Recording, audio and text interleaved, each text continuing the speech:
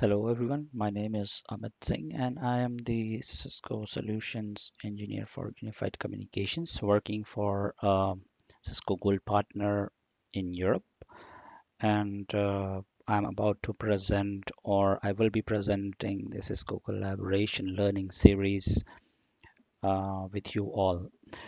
Basically, the motive behind is I have been working with Cisco collaboration product since last 8 years, and this is why I've decided now to start a collaboration learning series video. So it's like an interactive learning series wherein I would be presenting my knowledge here and would try to also get some feedback from you all so that I understand if there is anything that I could improve on my side as well. All right. So my main focus while presenting this collaboration series would be on Cisco Unified Communications Manager, Cisco Unified Communications Manager IM&Presence, Cisco Unity Connection, Cisco Meeting Server, Telepresence Management Suite, Expressway C, Expressway Edge. So it's Expressway Control and Expressway Edge, Cisco Unified Border Element for the voice gateways, ISR 4000 routers for voice gateways, prime collaboration provisioning. I would like to do this at the end. It's like a provisioning tool for the users, wherein you can provision the devices or users or provision the services to the users and everything. So it's like a MACD kind of change, day to operation that you could do using this prime collaboration deployment. Then prime collaboration deployment, and prime collaboration deployment basically would be used for installation of a new cluster or migration of a cluster, or if you would like to do an upgrade task. Or if you would like to restart a server, for example, so you could use this prime collaboration deployment. So I would be showing you guys the different activities that you could do using this prime collaboration deployment in my later videos. The Prime License Manager, which is the current license management server or application system until 11.x, version 11.x, while CSR 11.x, while starting or CSR version 12.0, we have I'm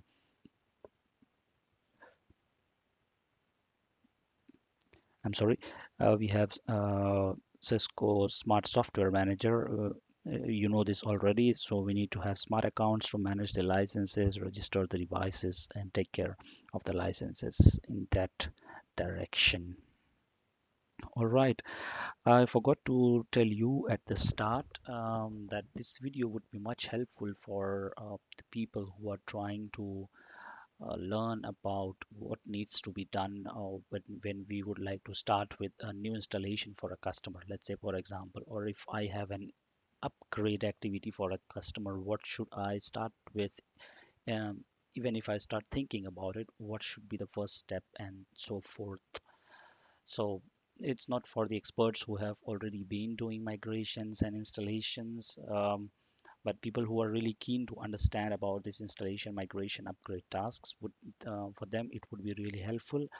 But in future I would be also doing a lot of videos about the new feature configurations, but that is still in a pipeline, and I would be releasing, or I would be recording one video a month. So this is currently what I have planned,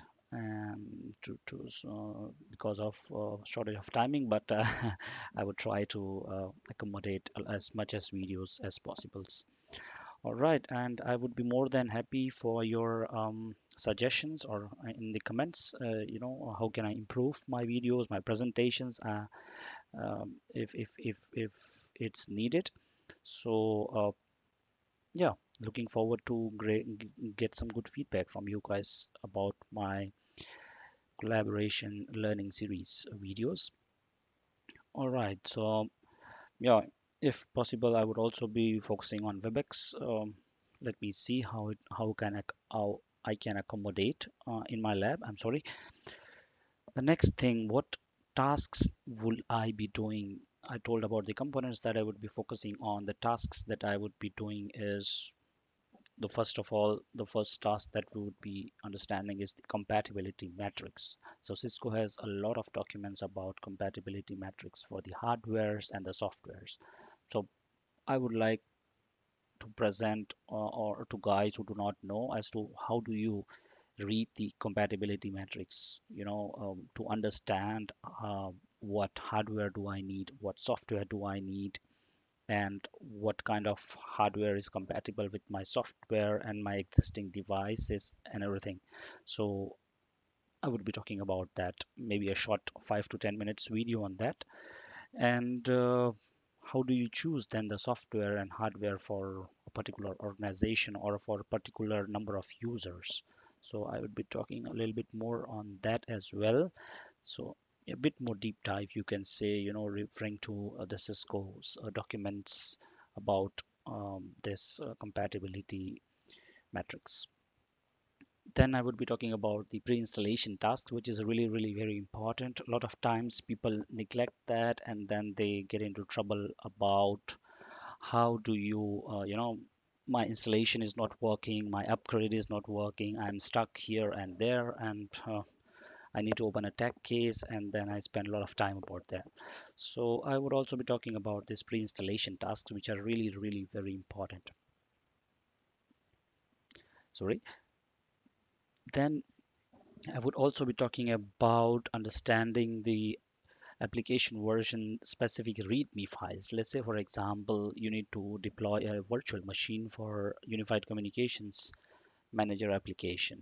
Yeah, but before this, you need to really read, before deploying this OVA file, really need to read this readme file because they have very important informations as to how do you deploy this OVA file and what are the hardware requirements for this OVA and what needs to be changed on the virtual machine hardwares. Let's say if there is any change on the network adapter or if there is any change on the operating system, so it's really very important to understand this. So I would really be referring to those readme files and then try to also implement those things on the virtual machines to help you understand how it works, because I tried to find videos about this, but I didn't really find the videos on YouTube or somewhere.